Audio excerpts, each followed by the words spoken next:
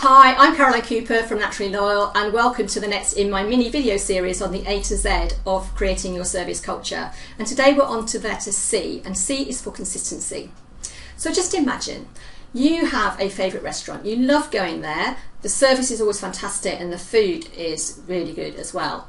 And you decide that you're going to take some friends there as a bit of a treat for them because you're always raving about this restaurant.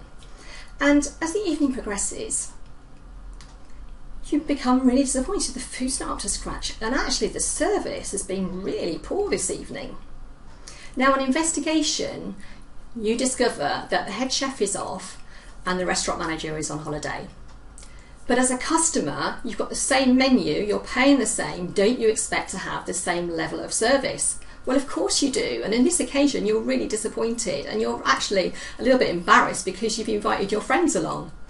And sadly, when you don't have consistency, from your customer's point of view, you are only as good as their last experience. So if you deliver an inconsistent level of service and it drops below what people expect, then they're going to be very disappointed.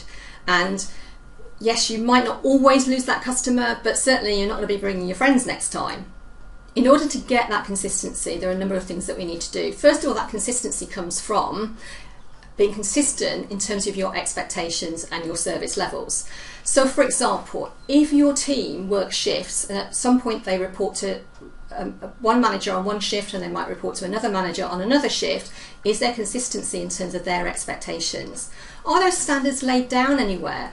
What are the systems that are in place which help people to maintain those standards? So if somebody is off sick or on holiday, that everybody in your business can achieve that standard. It's not just your exceptional team members, but your average team members should also be able to deliver your service levels and meet your standards. Otherwise, not only do they get frustrated, but so do your customers. So it shouldn't matter whether it is your customer's second visit, their 7th visit or their 70th visit.